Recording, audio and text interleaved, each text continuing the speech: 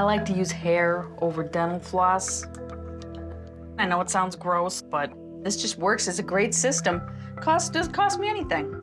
Did this lady just seriously use her hair as dental floss? She's probably gonna lose hair when she gets older. And you actually think that it's a cheap way of doing it, risking getting your hair lost? Like, bro, how cheap can you possibly be? Yo, what is going on, guys? Hope you guys are all having a fantastic day. Slider here. Now, welcome to the second video on the channel where we will be watching a video about a lady who literally has her son feel tortured by her. Now, yeah, I also want to give a quick announcement. Shout out to The Rapper. Make sure to go subscribe to The Rapper for making the channel banner. Looks absolutely outstanding. Really love it. Nice retro theme. So yeah, make sure to go subscribe to The Rapper. Link will be inside the description. Without further ado, let's get into this. PR executive and single mother Kia Cambridge shares her suburban Wisconsin apartment with her 18-year-old college-bound son, Alex. Hi, Mom. No wonder why she's single. That was so unsurprising. If I had a wife who's that cheap to use her hair as dental floss, I would be out of there. She's crazy. And I feel bad for her son as well. Like, that son is probably being tortured. Even the way he just said hello to her. Look at that. Hey, Mom. Insane. I never have flossed my teeth with my hair before, ever. Morning. Love of my life, love of my heart, my son Alex is gonna be moving out soon, so now we're really tightening the purse strings. The love of my life, my son, finally moving out of my house. You know what? First thing that comes to mind, I get to save money. How does that even end up inside your brain? Like, oh my God, you're supposed to love your son, not care about the money. My mom wants to save money for me for college. I have to grab a measuring cup and the cup I'm gonna pour it in because I have to make sure it's only half a cup full. Has she been spending your money for college? Are you serious? And that's even more sad. He has to pour a certain amount of, like, grape juice, whatever he's drinking, orange juice, into a cup. How can you possibly be that cheap? How would you even be able to survive off one cup a day? That gets kind of annoying after a while.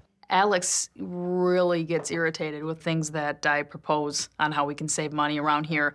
She starves her kid just to save money and asks, oh, why is he getting upset? You're like a cheap version of Kim Jong-un. Like, what goes through your head? You're such a dictator to him. Well, I'll see you later. Love you. Bye. Every Monday, I go in, I get my latte, then I bring it home. To save money, I usually buy one large cup, and then I ration it out over the days. By rationing out the latte over 3 days, I'm able to enjoy the latte for a third of the cost. I would not be able to enjoy a latte that has been sitting out 3 days on my table. That is nasty. There's probably a plague in there. Like, how are you able to enjoy that? What?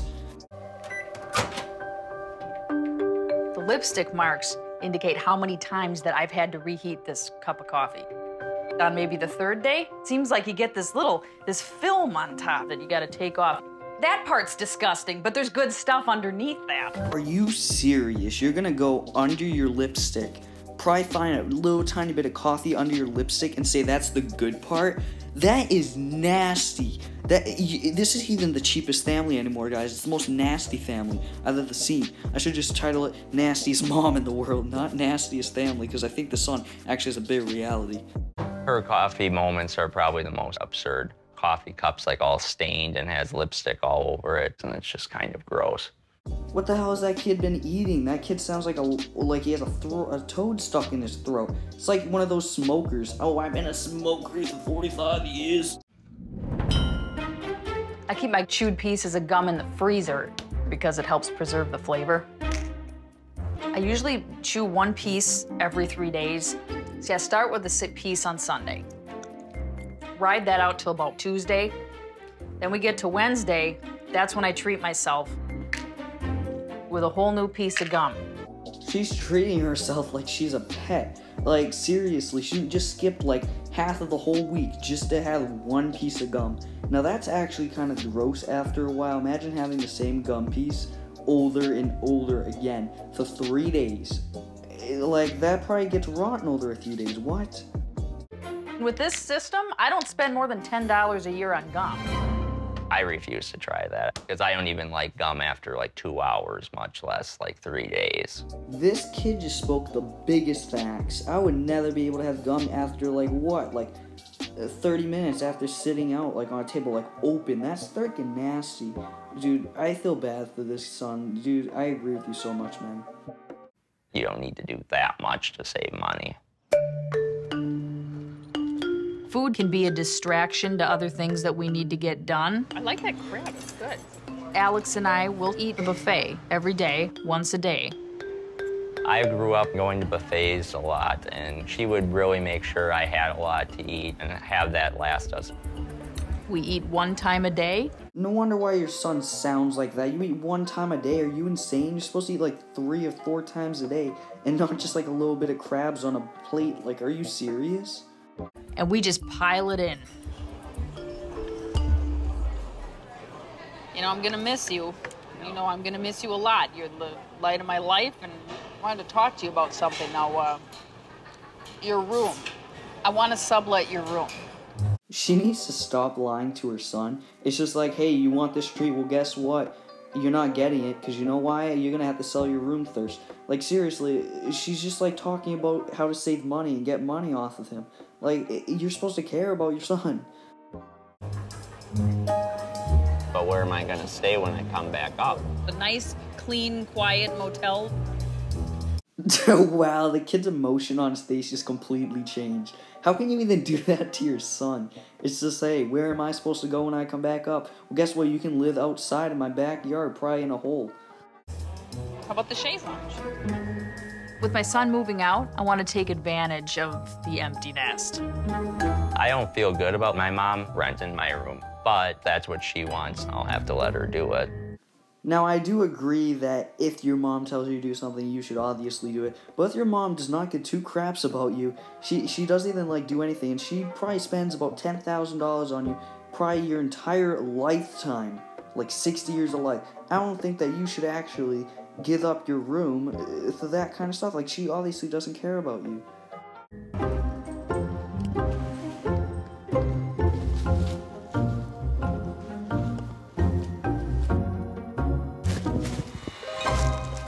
I am sad because I will miss my mom because she has been very nice to me and good to me my whole time here. Oh man, I'm really gonna miss my mom. She's been so kind to me. She just gave me this old garbage bag that she probably puts her nasty foot fetish in, and yeah, she's making me use this to put my clothes in. Like, what? How is she treating you kind? She's gonna give you a trash bag to put your clothes in.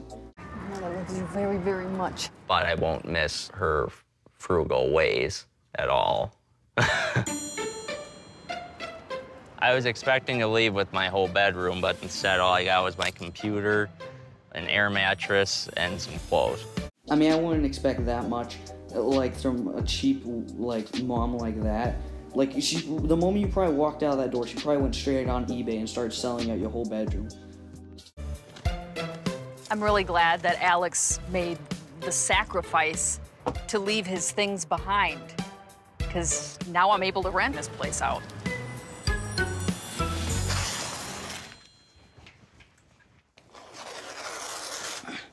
Are you seriously that cheap that you're gonna use tape instead of the wall to have your tenants in there?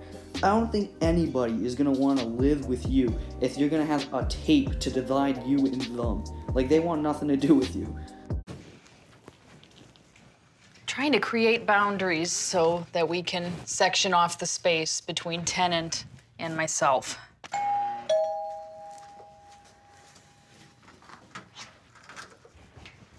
Hi, you're here for the sublet? Yes. Yes, come on in, come on in. Okay. Right this way. Yeah, so just watch your step here. Now we're coming in here. What is this? Bro, I love her reaction. I would have the same exact reaction. Even the mom was trying to just go brush that off. She was walking right. She was like, "Oh, they here? We have a mattress? Nope, you got a whole entire tarp as a wall." That's a sheet. So What is this gonna always be here? that's a divider. I feel bad for the tenant who has to live with her because she's just such a cheapskate and she's such a pain in the butt sometimes.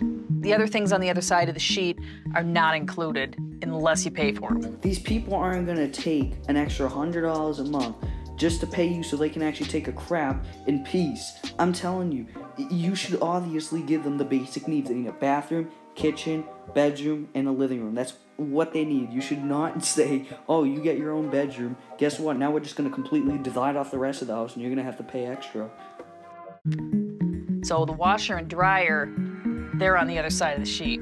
I think any new tenant's going to be pretty surprised. How big is this place? That's about 950 square feet. Okay. Yeah, go ahead, give it a test drive. Yeah, this is a nice bed. We do have a fridge here for you. We have a hot plate. So wait, there's no kitchen? No, there is. Oh, okay. So then why is that in here? Well, the fridge and the stove, they're turned off. What you're paying for here is the common area, the bedroom, and the bathroom. What is going through this woman's head? That refrigerator looks bad enough. Imagine trying to sleep and you hear that thing going off like a freaking ventilation. Like, that's not okay. And you can't do that to people. People aren't going to pay extra. They should automatically get it if they're paying to rent out a house. Well, this is kind of like an inconvenience for me. It's very possible that some of the new tenants will back out the minute that she starts going over the rules. She told me there was a kitchen and I had to pay more for a kitchen, which, who does that? Who does that looking ass? That kid just said the straightest fact. That's the best reaction I've ever seen. Bro, this is even better than that lady before with the mattress. This is hilarious. When I first saw the sheet, I thought it was very trashy. I don't want to see that sheet there when I walk home every day. I'm getting some mixed emotions, mixed reviews on the place. There are no mixed reviews. Everyone's reaction was the same. They think it's trash, so give it up. Are you leaning towards a yes here, or? Yeah, I'm leaning towards a yes. Great.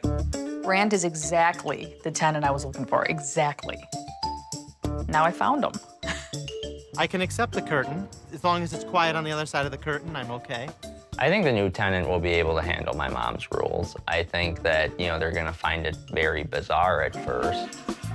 My mom becomes so accustomed. And yeah, I guess that's the end of the video. I don't even know what we watched. And yeah, hopefully you guys did enjoy the video. Make sure to smash that thumbs up, leave a comment right now.